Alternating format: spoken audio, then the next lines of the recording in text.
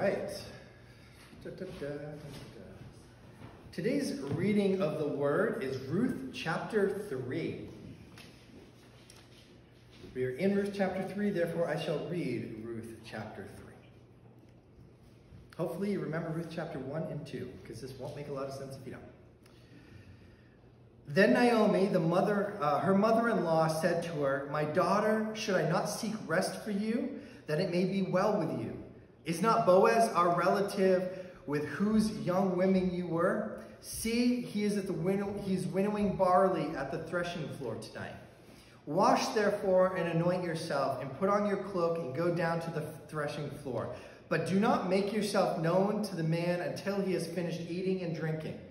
But when he lies down, observe the place where he lies, then go, uncover his feet and lie down, and he will tell you what to do." And she replied, "All that you say I will do."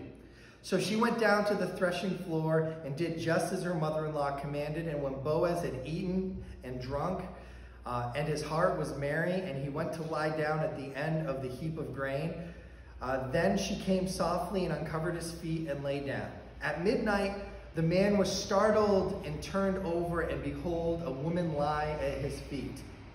He said, "Who are you?" And she answered, "I am Ruth, your servant. Spread your wings over your servant, for you are a redeemer." And he said, "May you be blessed by the Lord, my daughter. You have made the last kindness greater than the first, in that you have not gone after young men, whether rich or poor. And now, my daughter, do not fear. I will do all that you ask, for my fellow townsmen know that you are a worthy woman. And now it is true that I am a redeemer, yet there is a redeemer nearer than I.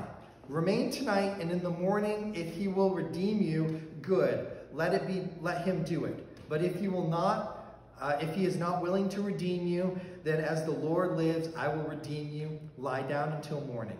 So she lay at his feet until morning, but arose before one could recognize another. And he said, let it not be known that the woman came to the threshing room floor. And he said, "Bring a garment you are wearing and hold it out." And so she held it out, and he measured out 6 measures of barley and put it on her. And she went into the city. And when she came to her mother-in-law, she said, "How did you fare, my daughter?" Then she told her all that the man had done for her, saying, "These 6 measures of barley he gave me, for he said to me, 'You must not go back empty-handed to your mother-in-law.'" She replied, "Wait, my daughter, until you learn the matter and how the matter turns out, for the man will not rest, but will settle the matter today." All right. So we're coming to the part of Scripture in which Ruth shows her faith and her loyalty above all else. Let me set the scene very briefly for you. Boaz is down working at the threshing floor. The threshing floor is kind of an area where you kind of beat the chaff out of the barley or the wheat, depending on the season. The threshing floor is typically was placed at the west of the city. Multiple tribes, multiple people, multiple farmers would use kind of this big same area. So it was kind of like a farm conglomeration, if that's a thing. Like when I'm picturing in my mind, I picture like a state fair where you have multiple different farmers that have all the livestock and people kind of all in one area. Well, they all kind of harvested in one area, and they did it in one spot because during the seasons, the wind would take the dry chaff and just kind of blow it away, so they wouldn't have to clean up as much. It was a pretty unique area. And so they had harvested a bunch of barley at this time. They'll eventually harvest some wheat. And Naomi says, this is your opportunity to make a connection with Boaz. And so she goes to Boaz at night. He is drunk, he has eaten, he is drunk, he did not drink wine. Boaz, it's important for us to understand that he is an honorable man. If we look at the rest of Scripture, yes, this was set in the time of Judges. Yes, Judges said everyone did as they want. It was kind of a lawless area. But it's clear through Scripture that Boaz was not that man. He was faithful to God. He followed his practices. And so we have a scene here where Boaz has done eating. He's worked a hard day. He's exhausted. Most of the farmers stayed out with their crop during this time. They camped near it, not only to protect it, but also by the time they were done, they didn't want to have to walk all the way back because they were coming back out in the morning. So they had gotten done. He ate, he drank, he was relaxed. And then Ruth shows up. Ruth comes up to him. She uncovers his feet, and she lays down at his feet. Now, in our modern ears, that sounds strange. And when you hear modern scholars try to describe it, they try to put a modern spin to this story. They'll say, oh, this is scandalous. Ruth was trying to seduce Boaz. Look at this. This is scandalous. And some people might think that if you have zero understand of Jewish history and culture, and if you prefer to take Ruth completely out of context. What this moment was, Ruth uncovering his feet and laying at his feet, was a sign of submission and a plea for leadership. She was saying, I am submitting to you and to your authority. That's what this moment was. She was asking for him to marry her, not in some other modern conventional way that most couples live, but in a way of saying, I can't do this on my own. Because it goes back to the previous point that we had talked about for quite a while. It was very dangerous to be a widow during this period. There were not a lot of options for you. People scream about the patriarchy existing now. Well, back then, good luck if you were a woman and you didn't have a husband. Because land was tied to heirs and inheritance. Boaz had a farm. He could provide for himself. He was, by all accounts, a wealthy man.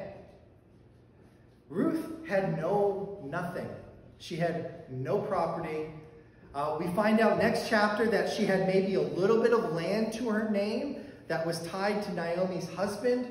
That was part of the redeeming process, but I'll explain the physical redeeming process next week, because you got to have a sermon next week, right? You can't do it both this week and next week. But for the most part, Ruth struggled with prospects. Naomi really didn't have a lot of prospects because she was older, but Ruth was struggling with prospects because she was previously married. She's a widow. There's a reason why many people gave to the temple to help support widows, because it was very hard for them to do it themselves. So this was a plea from Ruth saying, I need help. I am very much a converted Jew in this land. I have no family inheritance that I can tie back to any of the 12 tribes of Israel on my own. I need your help.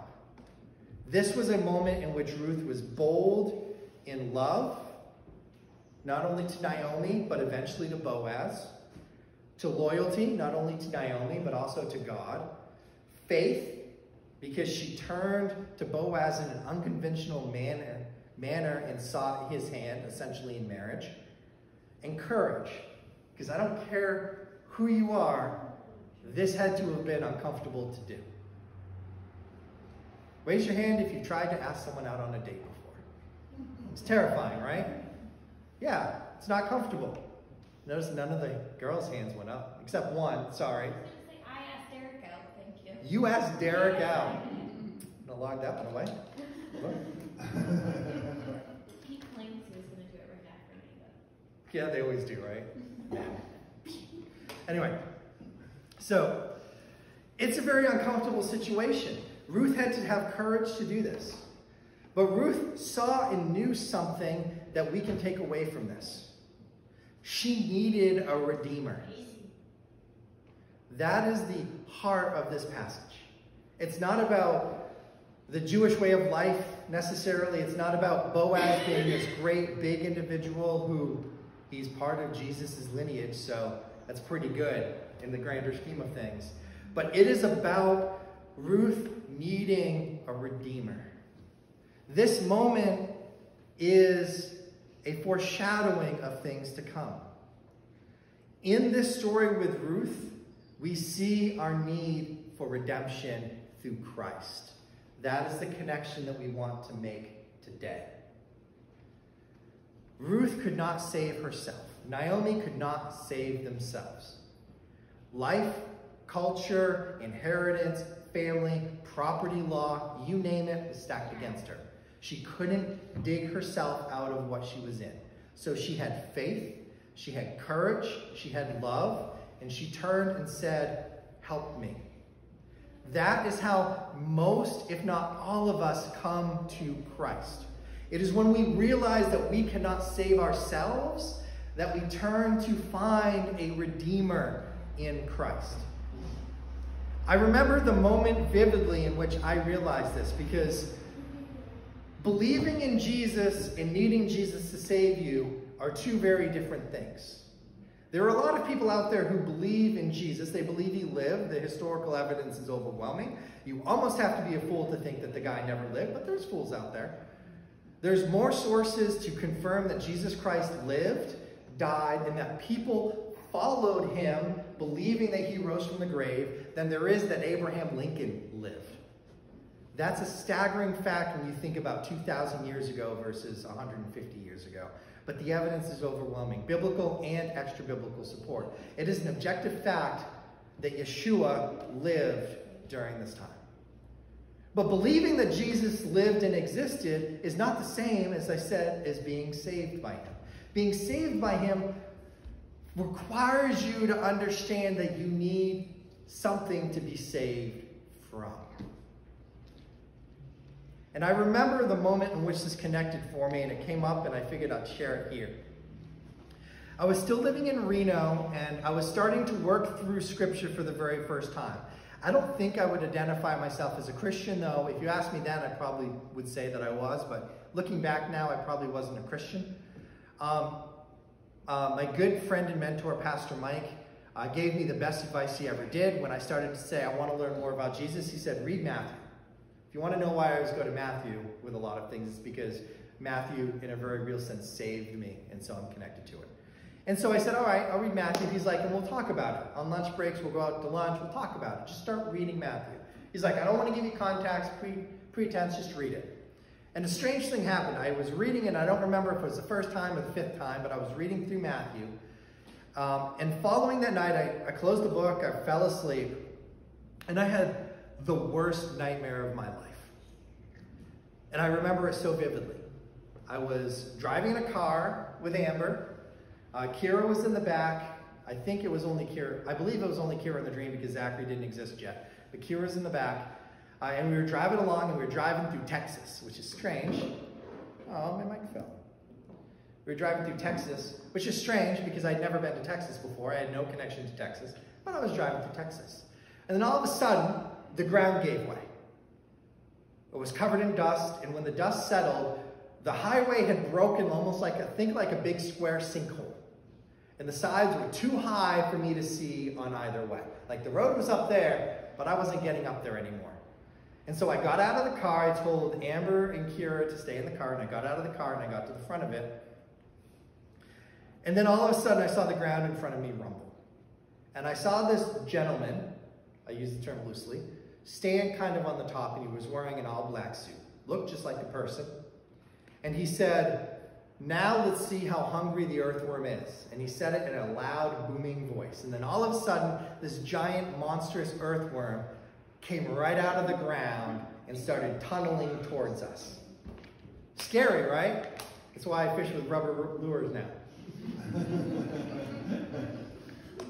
And through this moment, I was like, I don't know what to do. I don't know what to do. How do I now help? I can help my family. This thing was big enough to eat the vehicle. There's nothing I could do. I couldn't go around. I was completely helpless. There's nothing I could do.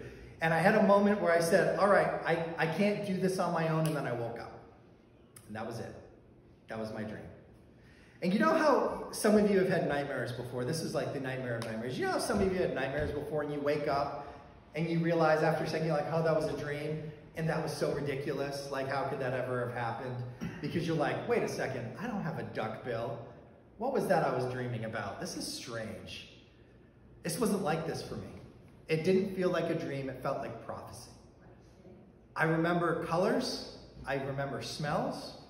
I would have remembered taste if I ate anything. Everything was real. Everything was vivid. I felt like if I found a map or I went to a place that looked like that, it would have exactly been that. I don't generally dream in color, and I can control my dreams, and it felt more like an experience than a dream. I did not wake up feeling like I dreamt this. I woke up feeling like I experienced this. And the only thing that I heard in my head was, I can't save myself. I can't do it on my own.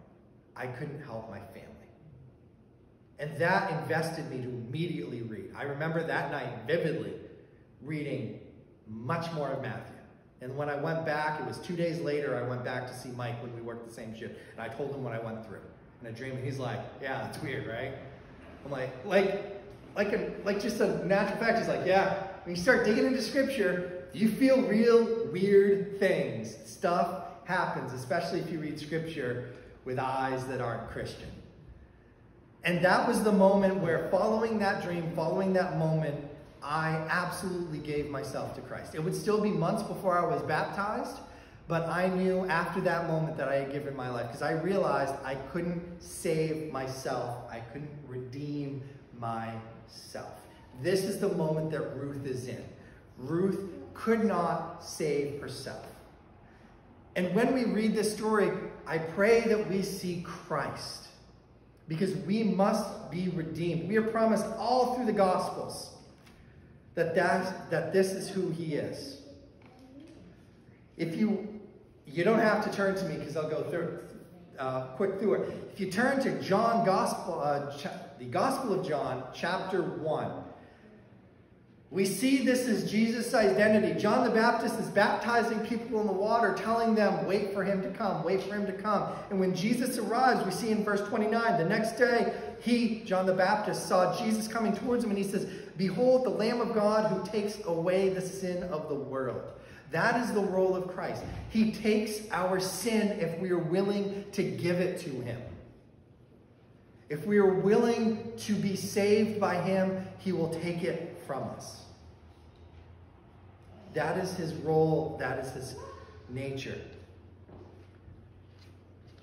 The Apostle Paul, when writing his letter to the Ephesians, reminded us of this. In Ephesians chapter 1, verse 7, Paul's giving a big speech of who Jesus is. He says, in him we have redemption through his blood, the forgiveness of our trespasses, according to the riches of his grace. We are saved by Christ not because we deserve it or because we've earned it, but because he died on the cross for us. It is by his grace we are saved, not our own. Similar to Boaz, he didn't have to do it. Boaz could have just told Ruth to leave. Moabite, come on. Quit wasting my time. But he didn't. He loved her when she was in need. And finally, I want to pull up 1 Peter chapter 1, verses 18 and 19 from you. We've talked about John pointing this out in his gospel. We've talked about Paul mentioning it in his epistles. Let's see Peter's take on this understanding. When we go to verse 18, I'll go a little bit higher so that you can see it connected. I'll go to 17.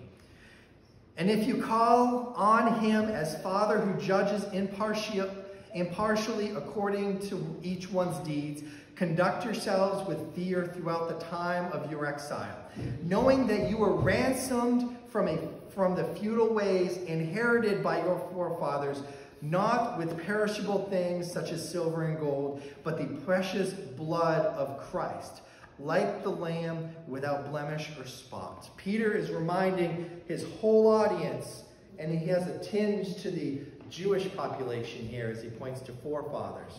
His whole audience, that your salvation, your saving from the great worm, whatever theologically that could have meant to the 20-something self of my psyche, wasn't paid for by money. Nobody tossed in $100 into an offering plate so that you could be saved. Nobody is going to give you a check to turn to Christ. God's not going to bless you with immeasurable money just so that you respect him. No, it was paid for with something far more precious than that, his blood. Jesus Christ, our Lord and Savior, was the only human person in the history of mankind that didn't deserve to die for their sins. He had to be fully God to do that. He was the only one worthy of life, and yet he took the cross so that all of us could find life. That's what I want you to take away from today's message. Ruth chapter 3, there can be a lot of stuff in there to distract you. If you turn from one commentary to the other, they'll tell you that uncovering your feet means this, means that. It doesn't. It's about Ruth's character and her loyalty. She turned in submission to Boaz, as we are now called to turn in submission to Christ. Because Boaz is her Redeemer, Christ is our Redeemer. That is the heart of this passage. I pray that you do well to remember that and remind yourself of that. You will not have peace. You will have peace in Christ. You will not necessarily have comfort. You may not have happiness all the time, but you will have peace, you will have love, and you'll have eternity if you turn to him. If you give him your trials, you give him your sins, you give him your sufferings, you let him redeem you. Let us pray. Lord, I ask that you be with all of us, and that we may know in our hearts that you have redeemed us. And if, Lord, we struggle with that still, if we are holding on to some sin that we think separates us from you, some shame hidden somewhere, Lord, I pray that you expose it to us so that we may confess it, so that there be nothing between us and your grace and your glory, Lord. Your Son went to the cross so that we may live, and I pray that we live in abundance, faithful to you. Look after us, guide us, protect us. Let us always be reminded of you, Lord. Thank you. Thank you for your Son. Thank you for the Holy Spirit. Thank you